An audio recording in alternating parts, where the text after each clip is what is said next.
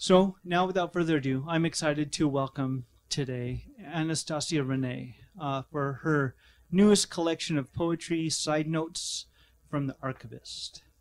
Having Anastacia here is just so special for me because I got to get to know them in Seattle a few years ago, and I got to see her release 3 different books. Of course, the Cross of the Summer, and it was just so special to see her do that, and it's been fantastic. I also got to see one of the last performances of 9 Ounces, a one-woman show, which is just amazing, and I now can't listen to Nina Simone without thinking about her every single time. And then right before I left, or right after I left Seattle, she had a show for Don't Be Absurd, Alice in Parts, at the Seattle Fry Museum, and that was very special. And so I'm so excited to bring her down to DC for Side Notes from the Archivist, which I've read through front and back just so many times and absolutely love it. Anastacia-Reneé is a queer writer, educator, interdisciplinary artist, speaker, and podcaster. She is the author of V, Forget It, and Answer Me, and Here in the Middle of Nowhere. They were selected by NBC News as part of the list of queer artists of color dominate 2021's must-see LGBTQ art shows. Anastacia is a former Seattle Civic Poet, Hugo House Poet in Residence, ARC Artist Fellow, and Jack Straw Curator. Her work has been anthologized in Teaching Black, Home is Where You Queer Your Heart, Furious Flower, Seeding the Future of African American Poetry, Afrofuturism, among so many others and many more to come. They have received fellowships and residencies from Cave Canem, Hedgebrook, Vona, Ragdale, Mineral School, and more, and currently living in New York. Anastacia will be joined in conversation with Dani Tirrell, a Black trans-spectrum queer choreographer, dancer, and movement guide who received Seattle's Mayor Awards Award in 2019. Dani has guided people in Detroit and Seattle, and as well as sharing movement practices in other cities in the United States. Currently, Dani is a curator for Central District Forum for Arts and Ideas in Seattle and works at Dance Place here in DC as Dance Place's artistic director. Dani is a host and co-creator of several online talk programs, including Sunday Dinner, The Living Room, and Intimate Conversations. So Anastacia is going to come up and read for a bit, and then Dani's going to join them on stage for a conversation. So without further ado, please join me in welcoming Anastacia-Reneé.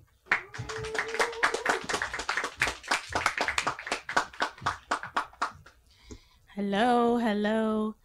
I am so excited to be here.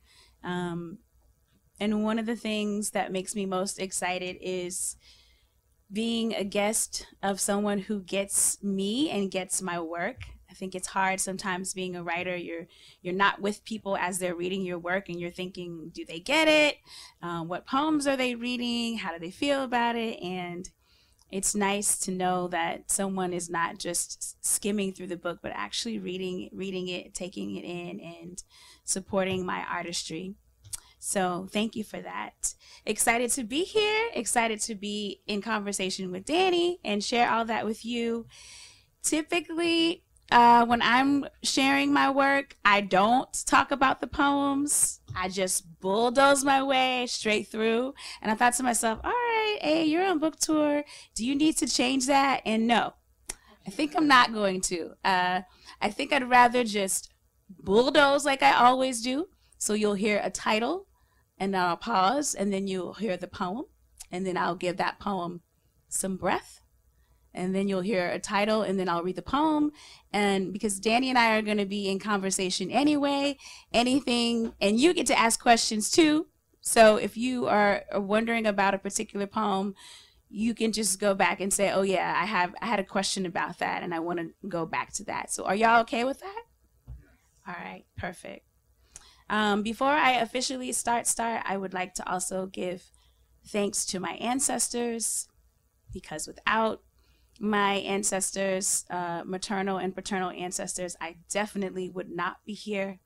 And I am just so grateful. And it is actually a miracle that I even get to stand here and read my work in a public space. And so I just want to give honor to my writing ancestors and my family ancestors that came before me to do this work. And I want to give honor to all the banned books. When you're a writer, you never write a book thinking that your book could be banned. And I want to encourage folks to read widely. Look at those books maybe, and maybe ask yourself why might these books be banned? So it begins. Side notes from the Archivist. And I think I have done the thing where I left my glasses. My lovely person is going to bring them to me. Thank you, Bae.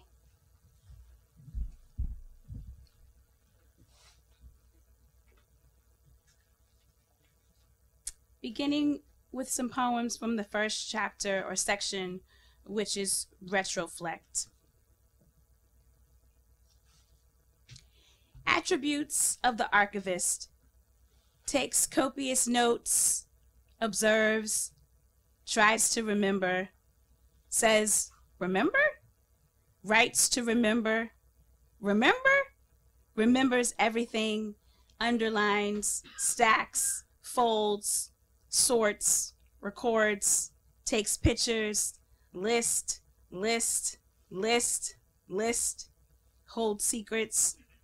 Side note, an archive, a collection of documents or records or poems or lists or thoughts or music or breaths or blank spaces providing information about a womb, a place, an institution, memory, ancestors, spirits, community, coven, house, or group of people. Side note, we were trying to create or recreate the architecture of the burgeoning disco scene, not because of the disco, but because of the symbolism of the disco ball, of the ball, of gay Black men, of trans folks and lesbian women in all sizes, shapes, and types, holding them down. Donna Baba and Baba Donna embody a Donna Summer who is doctor, priestess, mother, father, Holy Ghost, and music. Danny Tirrell, writer, producer, choreographer, is the faggot. The 80s, I was actually there, had a bajillion girl bands and boy bands and big group bands, either groups of blood family or chosen family, and they used to color coordinate outfits, do synchronized dance moves, and take airbrushed photos together and slap them on vinyl. This all happened while Donna Summer put out She Works Hard for the Money. And at 13, I didn't fully know who the she's she was referring to were. Even then I wanted to be Donna Baba. Maybe in a big group and luscious lips and flipped hair, but wearing a tuxedo and bow tie. In Philadelphia that same year, I had to walk 5 to 6 blocks to the bus stop, and it seemed like all the people I encountered on my walk were getting thinner and thinner, until one block was absent of all adult morning activity. Only small children were running the streets and parenting smaller children to get ready for school. By April, there were people walking around with pipes and strange items that looked like cotton and cigarettes all over the street. There were people holding boom boxes, blaring girl bands and boy bands and Donna Summer. The news talking about some kind of gay plague. Once, a tall woman approached me and told me to tell them, "Keep it in your pants unless you can make me dance." She laughed with her mouth wide open, and I thought her 3 teeth were white and beautiful. And my 13-year-old nose loved the way she smelled, similar to red Jell-O and Granddaddy's aftershave. That same year, I watched my schoolmate's mother walk him to the bus stop every morning in a long brown hijab with lunch in hand, smelling like cocoa butter. And she would kiss him on the cheek and tell all of us, "Ma salama," and we would all feel so acknowledged. I look forward to this ritual. We all noticed it had been weeks since we'd seen him or his mother on a Friday Juma. He was finally at the bus stop, and we, who barely even talked to him, asked where he'd been, and one of us yelled, "And where's your mom? I missed her too." And he said with a face as blank as a dry erase board, "She died of AIDS last week, and I'm not going to lie about it. If you don't want to touch me or talk to me, then don't." And I watched my bus stop friends scatter and move away from him.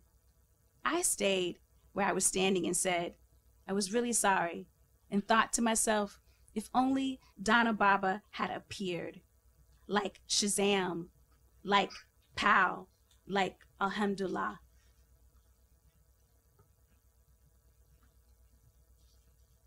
"1982, you wore your favorite hijab so tight and brushed the baby hairs in a straight line first before they called them edges, and comb your forehead baby hair with a fluoride-infused toothbrush from the free lunch school packet, then crossed them at all the ends religiously. And that's when you realized there are so many boundaries no one can see or touch."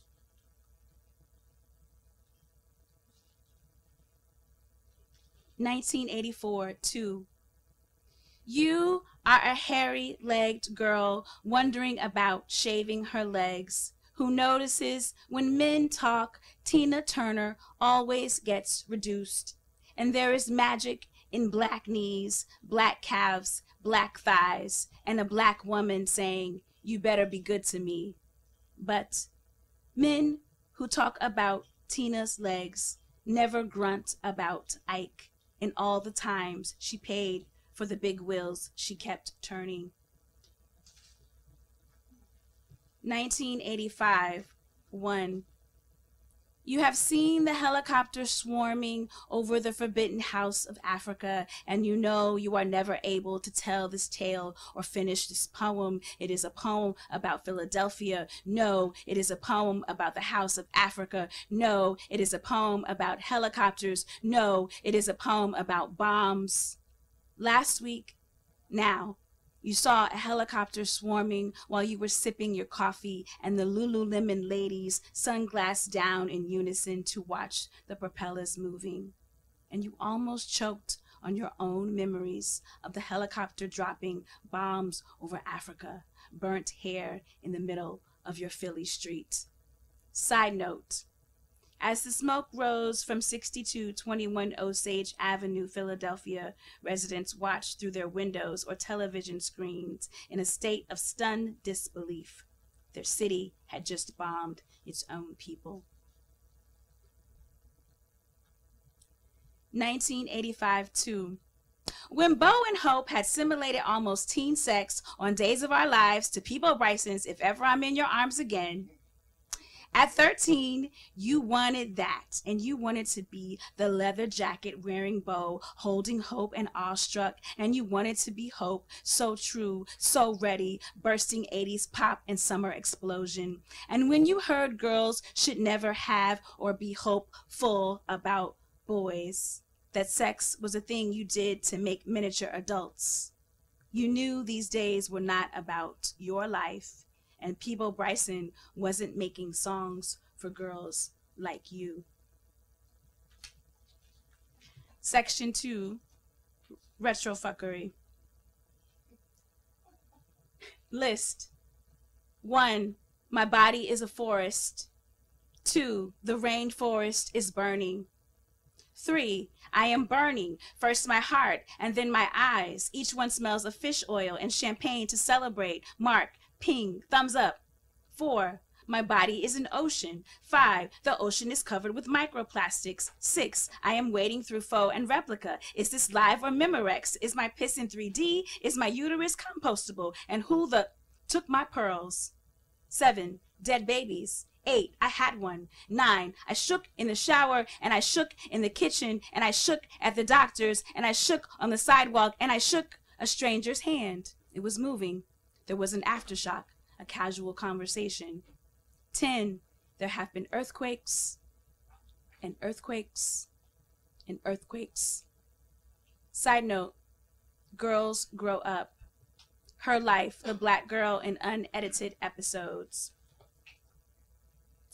Pilot episode. In this episode, the Black girl contemplates, am I a cannibal? Am I a cannibal? Am I? All the ways she boils her rot and gums her bliss away, how no two fingernails taste alike, and eating crow holds the same texture as a lung. The Black girl's current catchphrase, everything gives her life, because most days she wants to live. And how can the Black girl live when she is the butcher of her own skin? From the writers and directors. We might keep some of the original takes of her and air them as YouTube videos. I mean, she could easily become the next YouTube it girl. For now, we're just gonna be reviewing some of the episodes and trying to figure out what parts of the Black woman to throw away and what part of the Black woman to keep. Episode 24. At the Black girl's job, she overheard coworker A tell coworker B that she heard kale is the new vegetable. And Black girl thought to herself, there ain't nothing new about kale or collards or mustards or soil underneath a Black girl's fingernails. At the Black girl's second job, she overheard coworker A tell coworker B how excited she was to go on a camping trip to connect with nature and the tent and the living on the land and the stars and the moon and the water and the quiet and the safety of Mother Earth. Later on in this episode, the Black girl walks a country mile in her food desert just to get a bunch of fresh greens. The Black girl wonders how it is that she has become Mother Earth's stepchild. How it is she has to pay for the moonlight and water. How it is she fell like a shooting star. How she cannot see her bright in her mother and she focuses on the boundless sky. When we're done, we'll change it up. We'll cast a different woman with a soul. We originally wanted a Black girl to sing Erykah Badu's My Life, My Life. Then we could use and make it look like a soulful white girl was singing it. I mean, My Life. We are still in conversations about that, and of course we will be completely transparent with the Black girl before we air the shows. Episode 27, the most popular. In this episode, the Black girl receives a letter in the mail informing her that her body, having been slowly, historically erased anyway, will be a gentrified landmark. She has been asked to give her consent to this. She is supposed to say, "Take my body as a living sacrifice." Yeah, we plan to add maybe some gospel music and then make the Black girl kind of look like she sort of wants to be gentrified. And then we might have to do something with the white girl who'll see her value, but not see her value. We might add one of her co-workers to save her life at this point and gentrify her later. We also might throw in a lump in her breast, something physical to keep audience members coming back to the next episode. Episode 0. In this episode of The Black Girl, which will not air, where the Black girl conjures up her dead baby, and the dead baby conjures up the dead womb, and the dead womb conjures up its womb's lineage, and the lineage tells the girl her baby has joined the sea, that dead Black babies all start out as Black girls, and all Black girls are Black babies start out as God floating. Yeah, we just find this too far-fetched. Even if fantasy or sci-fi, we can't sell this. The Black woman as an altar. 1. Lay your white flowers on her altar. Let them be thorny and thick and full of insects to honor her life. 1A. Let them, the flowers, be fragrantly overwhelmingly to represent. the way she blooms across a hardwood floor and cannot be contained even inside a flared nostril. 2, place or put or pour a glass of room temperature water because the Black woman is always seeking balance, ain't she? A woman always told she's too hot or too cold has to be excellent and never in between. 2A, make the room temperature water all dreadlocked, Goldilocks, and just right. If the water spills, let it run down the length of the altar as a sign of continuous flow. 3, write a letter to womb. Call it magical. Call it home. Call it hers. Call it God. But hide this letter in case the government decides to step in. 3A, draw a sketch of stretch marks and label each one a new constellation. Make her navel a moon inside a moon inside a moon and call that moon Alpha. 4, if she died by a mob or a man or murder, pray she will be merciful, that no one will be the weight of her own omega. Y'all doing okay? Okay. Couple more and then let's get into it.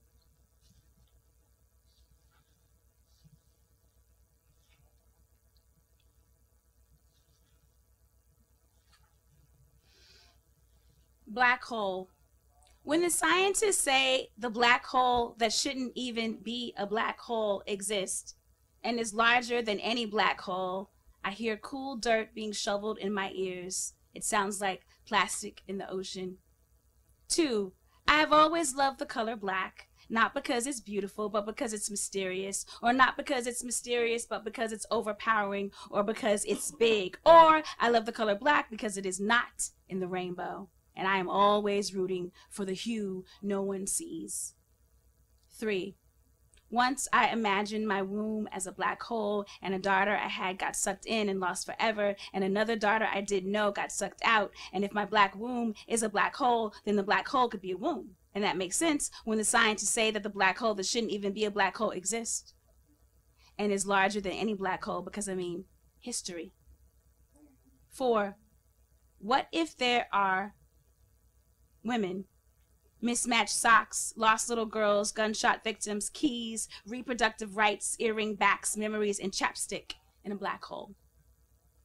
5, another reason I like the color black is because in the 70s, people gave 5 on the black hand side, and I miss doing this.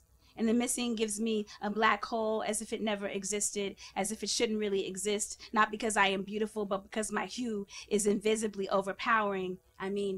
History. Crest. Here, your body has poured a chalice so full your nerves runneth over, and your eyes vibrate bronze and crack pewter. Say to each molecule rocking back and forth, rest. To every artery and chambered conch, to the blood cresting and vessels mouthing, the tide is out. To each sense sanitized with woe, to tiny specks of deliverance in each eye, in the sunflowered centers of every fibroid or jellied cyst, and the Alice Coltrane of every tumor's melody. Rest here. One more, and we'll let the book choose what that's going to be. What say you, Side Notes? Side Notes is a Pisces. I just want y'all to know that. With the Sagittarius and a Scorpio moon, I believe. So you could only imagine the journey of Side Notes.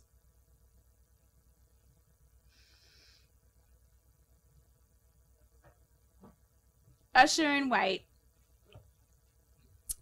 I am the usher of night women, day omens, the circadian rhythm mash-ups and gyrate of open-eyed prophecy women, the fire under the tongue and next time women, the Giovanni's room, pepper sauce tears women, the trap, crackle, pop, vinyl women, the freaks come out at night women, the my pronouns are they, them, and unicorn women, the southern spit on top of Midwest drool by way of soup jamu women, the barbecue and jazz crazy little women, the forgive but don't forget, heal you with herbs from my garden women, the don't ask my neighbor but you better ask somebody women, salt across the threshold plus garlic at the door women, I had an abortion on my birthday women, grudge holding as you cover me with dirt women, black candle and release cleanse on a new moon and burn you with sage women. Thank you.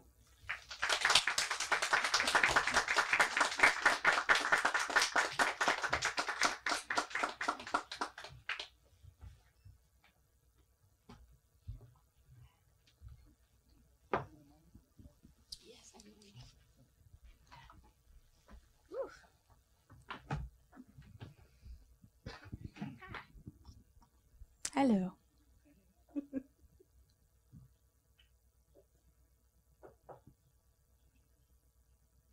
Hi, everyone. Y'all, I know we're sitting with the vibration of Anastacia-Reneé and we're just in our feelings, but I said, hey, hi. Thank you. I'm from Detroit, so we do this. We talk back to people and we give folks energy even after this. Part of that energy is to help continue the vibration in the room. All right? Okay, I need y'all to be active and not passive, is what I'm trying to say. I need y'all to be active. Yes. Thank you. We cannot have somebody pour their hearts out and y'all sit there like, we can see y'all. Y'all, nobody's hiding. Like, I can literally see every last one of y'all. You ready? I need to give her a minute also. Yes. Yeah, I needed a minute. Whew. Breathe. Okay. Breathe, breathe, breathe. Everybody breathe. That is a surprise. A good surprise. Wow. Hello. Hi. This is a good surprise. Good. Thank you for that. See? That's how you enter a room. Make yourself known. I just want to say I cut it short too in case you want me to I'm going. I know you. You know what I'm gonna do. So, okay. Yeah, I'm just gonna start off with something that you're gonna read. How's your body doing? Good. I don't read these poems a lot. They're written poems, and it's new sharing them verbally, so I don't really know how they move through my body yet until I keep doing it, if that makes sense. This is some of these poems I would never ever read out loud, like ever. So why did you decide to put them in a book? Because I wanted them read. Not out loud. I wanted other people to read the poems. Is mainly why I put them in the book. I knew that I would have to read them for these purposes, but truly, I'm still getting used to reading them. There are poems in here, stories, archives in here that we talked about. This was a surprise to me and many people that know you. Why at this point in time in your life did you make a choice to share these, or did you make that choice? Because I know that things move around you. Did they make that choice for you? I definitely think I had been sitting on the Philadelphia poems for a long time, and I needed to make sure that I was ready to put them out there. And they're very close to me, and I just don't think I was ready yet. And then I realized when I was ready to do those, like, this whole book isn't that. It's not, the whole book isn't the Philly poems. And I don't know, something in that made it easier. And when I realized that, I realized, oh, this isn't a book of poems. This is a project. I was talking about this at another time, and that's like, books for me are projects. There's usually a through line. There's a theme happening. It's not just a collection of poems curated for me. It's a big project. And I think after I put out V and Forget It, I thought, okay, you went there, you were kind of brave, you were doing a lot of like socio-political work in V, and you did some memoir work in Forget It. You asked Alice to help you, fictional character Alice to help you write Forget It, and I thought, like, okay, I guess I'm ready for Side Notes. But it is not a book that happened overnight. It is a book that was archived over time, and then I went back and added maybe more up-to-date things. I find it interesting that it's coming out in this time, and then looking at specific art during this time, and I think people are in a space of prayer and meditation. So I think people are not creating art. They're creating prayers and meditations to not just heal from when the world shut down, but to heal and to move through what has happened before that. And so even reading this, I'm like, oh, it's prayer and meditation. So I think people are moving beyond this idea of what we think art is, and the way that we manifest our prayer and meditation is through these creative practices. I would agree. I think a lot of the side notes are lists, which for me could be prayers, could be meditations. And I do agree with you. My person, Naakua, pulled some cards about the book, and one of the cards literally said, like, this book is an altar. And at first I scoffed. I was like, okay. But then I thought about it, like, yeah, it is. It's a collection of sacred things that are sacred to me in one space where I keep adding things. It is an altar. So for me, I think there is some prayer. There's some prayer, there's some meditation, there's some just outright anger. There's some sadness, there's some joy. I think of all of that in this book. Yeah. The thing that also struck me in the first few pages,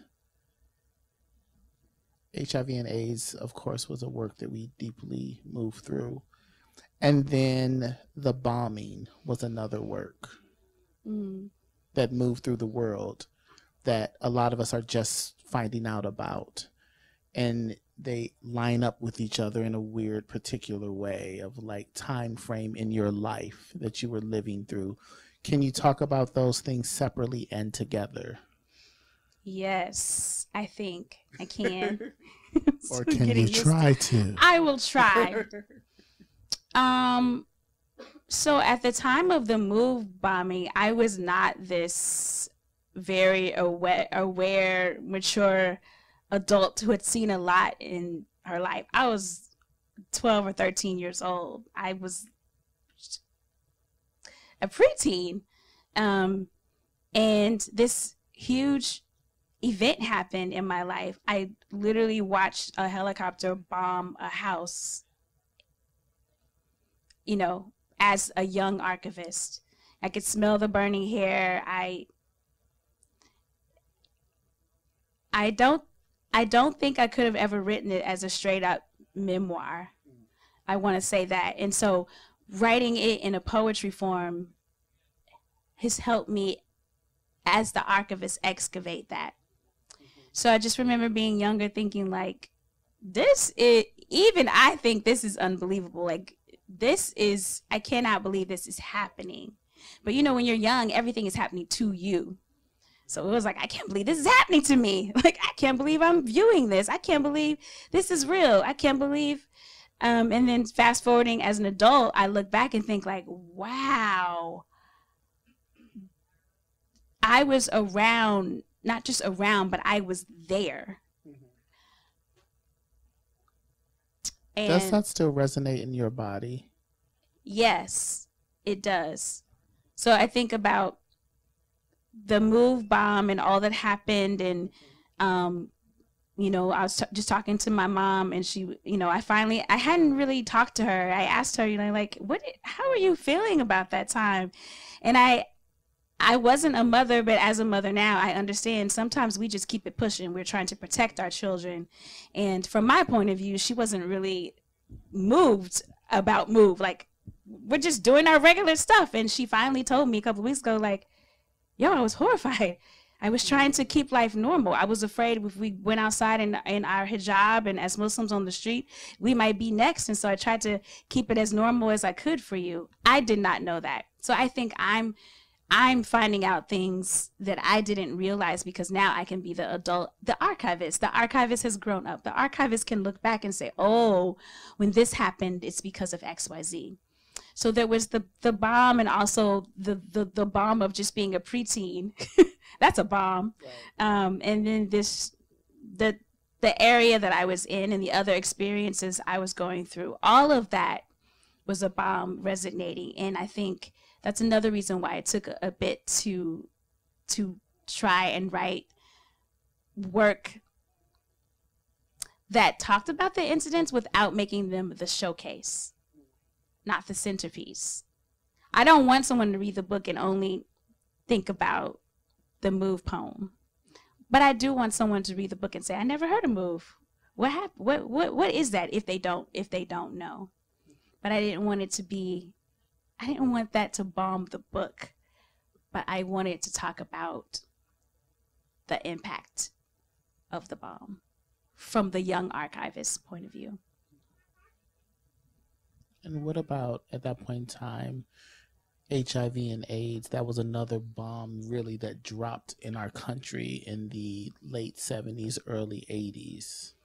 Yeah, I happened to be, and I'm not the only one, I happened to grow up in a time of several bombs. There was the actual move bomb, and then the bomb of crack, and then the bomb of gangs, Bloods versus Crips, and then the bomb BALM of hip hop.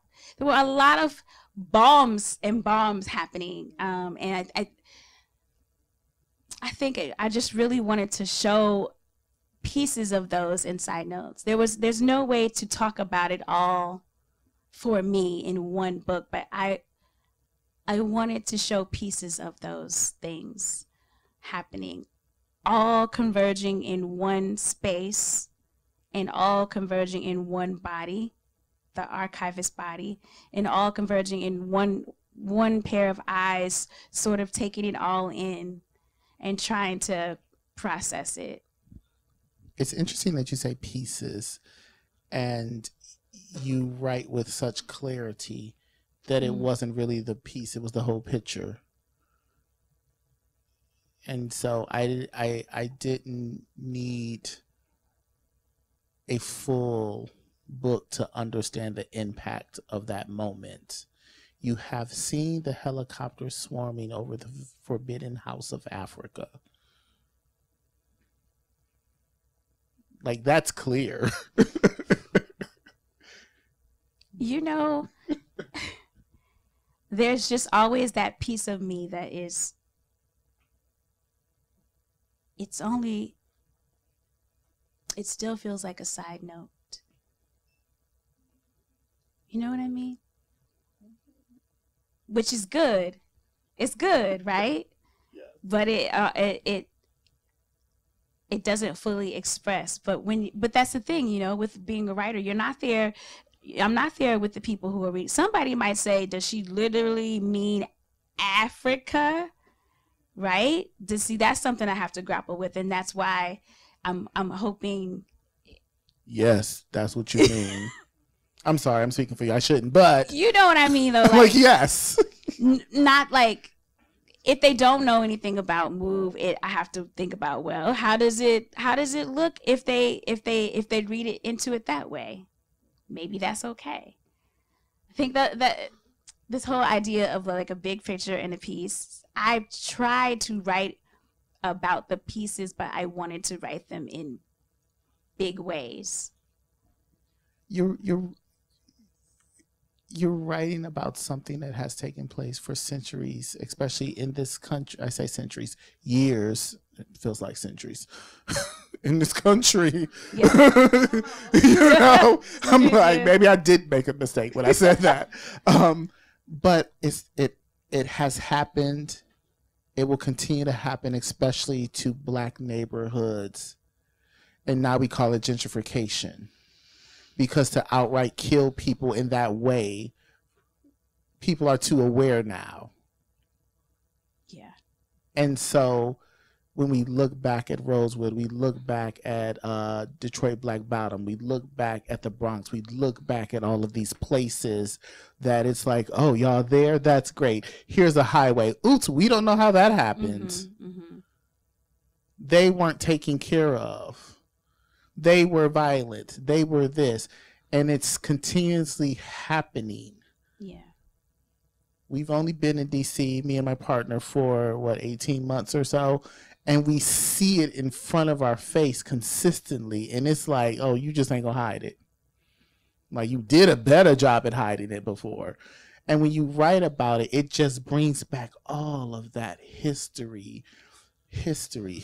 So that's what the clarity is for me, is that you understand it in such a deep level. And if you're reading this, you know it's not just Philly. You know that Africa means even the United States. Yeah. And Africa. That's the thing. Yes. You know what I mean? Like, yes, that is what I am, I'd say it's new. I am going for in the book. I also think about what you said, because of this gentrification and the like here today, gone tomorrow, or bombings, or you can't afford your rent, we're going to make a cute cafe now. I think it's really important to archive, right? Yes. To take copious notes, to take pictures, to like get quotes, to like, what was this thing we were talking about? What were we saying? What were we doing? Take a picture of this text. What kind of food are we eating? I've always been wanting to archive, I guess, for fear that it's going to go away. If it's going to go away, let's at least have concrete, factual memories of it. Let's have the proof. Let's have the proof that we existed. You know, we are the biggest erasure poem that could ever be. And I think archiving for me says, no, you know, like, we were here. We are here. We're going to open it up to the audience in a minute. We can't get to everything I want to talk about, but all right. There's a lot. The thing that I want to sit with in this episode, the Black girl receives a letter in the mail informing her that her body, having been slowly historically erased anyway, will be a gentrified landmark. I continue to think about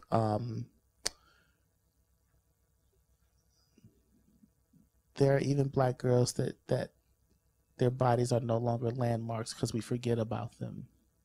Yeah. And the way that I'm going to use this phrase, and not that I mean it in this way, but the way you give honor to Black women's, Black girls, Black femmes' bodies in this way. So we can remember consistently. I can remember, even as a trans spectrum person, I don't present as, but I remember that Black girls' bodies are landmarks, living landmarks that should be valued consistently. But in this, it is clearly stated that we don't. Yeah, these are some of the things that keep me awake at night because I don't want anyone to walk away thinking like, wow, Anastacia is really a Debbie Downer. Like, she just doesn't, of course we value ourselves. And it's like, some of us don't. You're archiving the truth. I'm trying to archive a truth. You are. I am archiving. This is my friend, so I can talk to them this way. You know. I am archiving a truth, and I do feel like, as the young archivist, there were times when I didn't feel my body, my space, my mind was a landmark. And so I'm also writing from an archivist point of view, right, too. When I look around, I don't necessarily see the value still. And at that time, when I was a younger person, there was a lot less to look at. I couldn't just go on the internet and do a Google search of like Black women on the covers of magazines.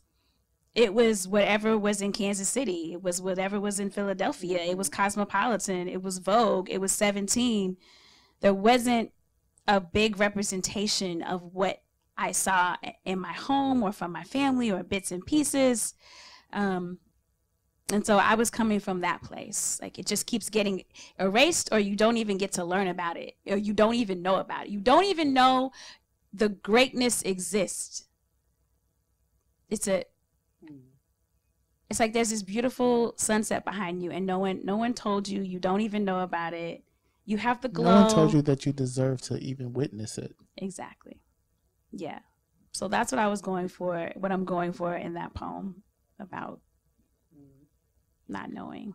I think the important job that you have in archiving is that you have to, and you're allowing us to remember the pain and the joy and the beauty and the fear of the past, so we don't forget where we came from. Because as we all know in this room, we're going back there real quick.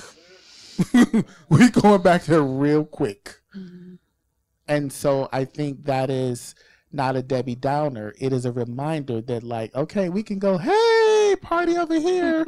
But then we turn it around and like, okay, the knife missed me that time in my back. Okay, let me dip again. Okay, let me dip again. Because they're literally killing people.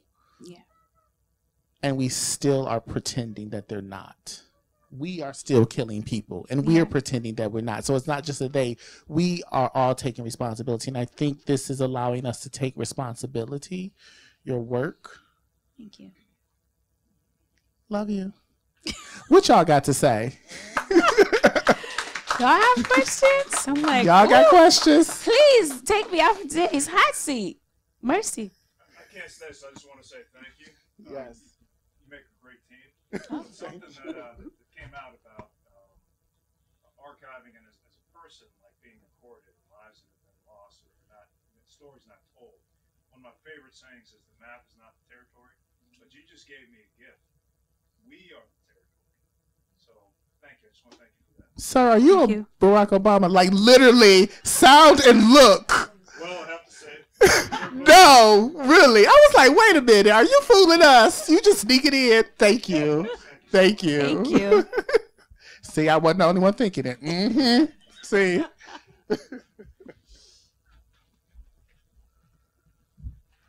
Hi, I'm so sorry that I was late. Hi. So first of all, thank you for this work so much. I think for me, it unlocked something in me that is about the capacity for Black girlhood as like an ontological position that is able to kind of mark time and view the world for what it is. And I think for me, reading this unlocked for me what it meant to be like a Black girl in LA in the early 90s, right? In the bombs of that moment.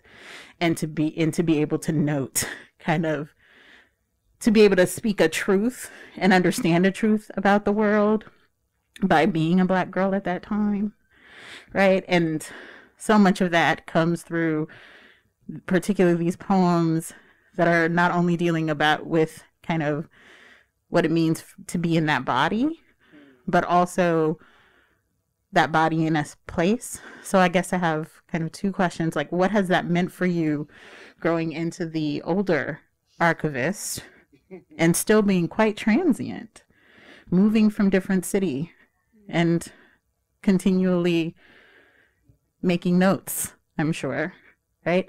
And then also, where do you lay that archive down? I was just speaking to someone about, the idea of having an archive, and thinking about like, oh, where would I put my papers? Where would you lay it down? Oh, first of all, I love you. Love you more. Oh, I'm a horrible liar. This move from Seattle to New York actually did bring up a lot that resonated with the book. I didn't know that it would be that it would, but like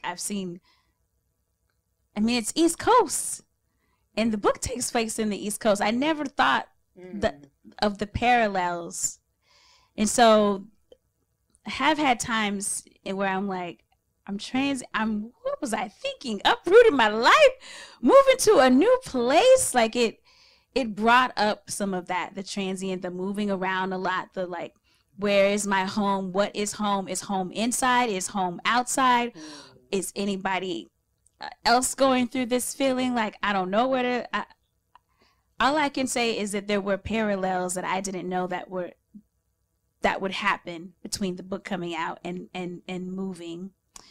And the second part of that, where would I lay my papers down? I would have to say I give my papers to my children. And I want to be a legacy to the youngers. I don't know. I have this corny vision that in the way that I pick up Audre Lorde's books, that like some years from now, someone will look at my papers and pictures and quotes and corny thoughts in the book and be like, oh, like, I get it. Or also, this resonates with me now. So I guess I leave my papers to the youngers, and the youngers, the 2-year-olds now, the ones who have no, they're still pretty innocent. They don't really know everything that's going on. I want them to be able to grab side notes and say, ooh, there's bombs happening right now, but I'm here. Let me start writing down my archive. Let me take some pictures. Let me take copious notes. Let me make some recipes. Let me get in some healing circles and record what happens. So, yeah, thank you for that question. I've been toying with the idea of legacy because I always thrust it on other people, and I never fully say that I am aiming to be in the legacy crew as well. Hi. Hi. Hello. I'm Jessica. I'm super glad to be here. And it didn't feel like a Debbie Downer to me at all, just FYI. It just felt like the truth. And so I would love for you to talk a little bit, if you don't mind, about truth telling. And sorry, go ahead. No, that's all right. And also this juxtaposition that you did between going camping and the food desert situation, I think is going to like leave an imprint in my brain forever. And I think there's a lot of that you do. Just, it's like mirroring, right? Reality. And that's so important, particularly realities that people ignore or don't see, or, whatever's happening. So the last thing I would say is that there's, you call yourself an archivist, which makes a lot of sense to me, but I also think of you as a weaver in terms of the words. Okay. Thank you. Yeah. I want to go back to your original question, which was about truth telling. I think as someone who is a writer of poetry and fiction, that I am not always going for the truth, but I am going for a truth. I don't want to say I am speaking on behalf of everybody, anybody who looks like me, talks like me, breathes like me. But I do want to talk about some truths. And I think I can do that better when it's fiction or poetry because I have more creative room to tell a truth, and nobody can say, hey, that's not I don't know about that truth. And I can say, this is poetry. I don't care if you agree with it or not. It is a truth. However, if I'm writing about myself, truth telling takes on a whole new meaning because I want to provide the receipts. The archivist provides the receipts. The truth teller, the poet, writes it. The archivist says, here's when it happened. Here's the receipt to prove it. Here's where you can go find the information. So I think for me, this idea of truth telling gets really stressful when it veers on the side of nonfiction, because I want it to be accurate. But when I'm writing truths in fiction or poetry, I feel freer. But in side notes, there was both of that happening. I needed the archivist to step in and say, hey, you think this poem is a cute poem about bombs and helicopters, but no, I need to provide the receipts for this. So that's just how I feel about truth telling. I also think, lastly, that our truths change. Some things are the truth no matter what happens. Some things change over the years. A truth you might have had at 11 or 13, it may not be the truth that you have at 50 or 60 or 70. And so I am always thinking about the truths that can change, more shift, and then which ones are just like hardcore. This is an unwavering truth. Thank you. We are going to wrap up here. It is that time. Let's see, Alan, slowly. Yes, it's like slowly creeping. Slowly. Right.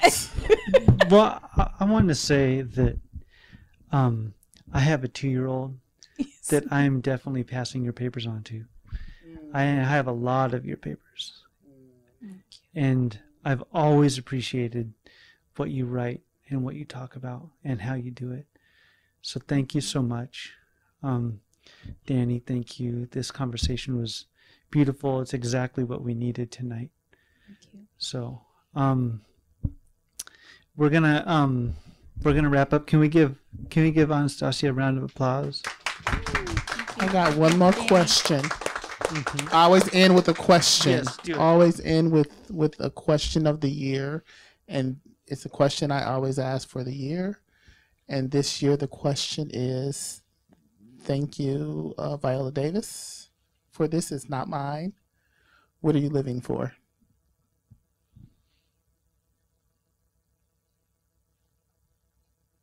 Background on the question.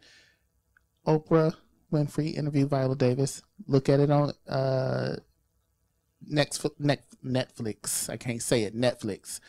Great interview. And Viola Davis always asks, when she takes on a character, what is the character living for? And that really was an important question to me in this point in time in my life. And I was just like, what are you living for? And I get lost in that sometimes because I forget the actual purpose. So I was like, oh, that's the question of the year. So I asked that after rehearsals, when I dance, performances, so that is the question. Exactly. Right on time. I am living to stay alive. Like to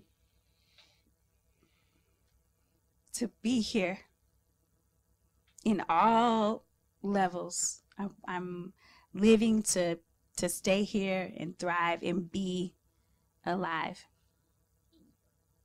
That is what let me ask questions. Now we leaving like that? We're going to leave it just like that. Right. Thank you, Politics and Prose. Thank you, Alan. Thank y'all for being here. Please take a moment with Anastacia. Thank you.